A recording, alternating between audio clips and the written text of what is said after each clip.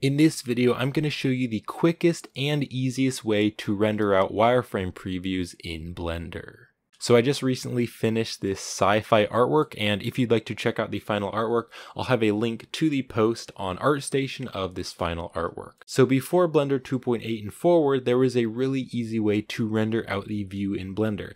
And so I just used that to render out wireframes, and it was really quick and easy. But ever since Blender 2.8 and forward, I haven't really had a good way to render out wireframes or just render out the viewport in Blender. With Blender version 2.8 and forward, there was always this workbench view, but this workbench doesn't have a wireframe setting, and you can go into rendered mode and then you can kind of change like the matte cap, and you can also turn on shadow and some different things like that. And when you render that out using the workbench, it does look pretty cool, but it doesn't give you any option to render out wireframes, and you can't really render out what you can see in the viewport. So ever since Blender 2.8 has come out, I really haven't had a good way to render out the view or render out wireframes until I found out about this cool feature. So what you can do is in the 3D view, you can go right up here and click on View, and then click on Viewport Render Image. And what it's going to do is it's going to actually render out a preview of your view. So you can see it even has like the grid here, and if you were to like select the objects and then go View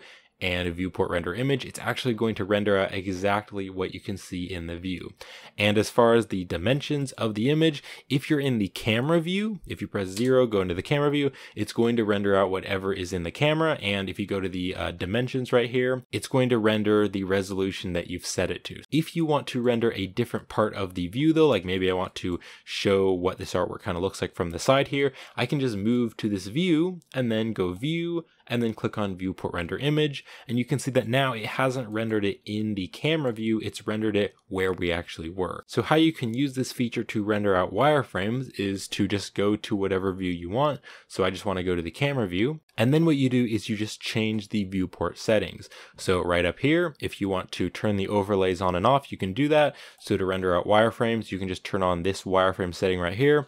And then also if you want to show some different things, like if you want to show the bones or not, you can change the scale of the grid and everything. If you want to show the grid or not show the grid, you can turn these on and off. And then you can also play around with the matte cap setting. So right here, if you just click right up here, you can change the matte cap. If you want to turn on shadow, you can turn that on, cavity, basically just get those settings to how you want. And then now that the wireframe is turned on, you just go View and then click on Viewport Render Image. And there we go. Now you can actually see the wireframe preview in the render. But this way of rendering out wireframes doesn't really give you very many custom settings. You aren't really able to change, for instance, the size of the lines for your wireframe, and you can't really change the color of the wireframes unless you wanted to just select everything with A, and then you could go View and Viewport Render Image, and then it's orange because they're selected. So if you had a specific look in mind for your wireframes, then this method may not work the best for you. But for most things that I do, I just want to render out a wireframe preview of the model so that you can see the topology of the mesh. So this method works great for me most of the time. So again, just set up the view however you want. You could also go into the material preview if you want to preview the materials and see the textures and everything, and then just go View and then Viewport Render Image. Or if you're doing an animation and you want to see the animation of it,